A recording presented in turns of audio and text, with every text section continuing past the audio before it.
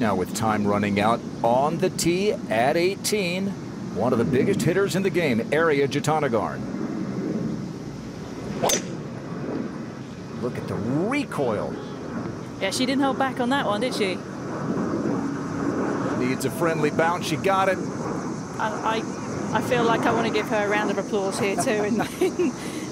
I want to see the club head speed on the recoil for Ariya Jutanugarn.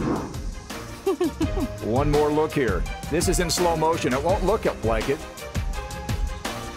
Here it comes back, and she'll have a putt for eagle, trying to stay number one. At the 18th, Ariya Jutanugarn has driven this green, this for eagle.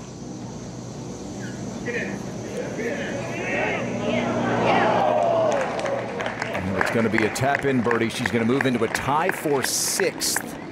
So we will watch where she finishes. If Sung Hyun Park wins and Ariya finishes 6th or worse, then Sung Hyun Park would reclaim the top spot in the world rankings, which she had for a blink last year.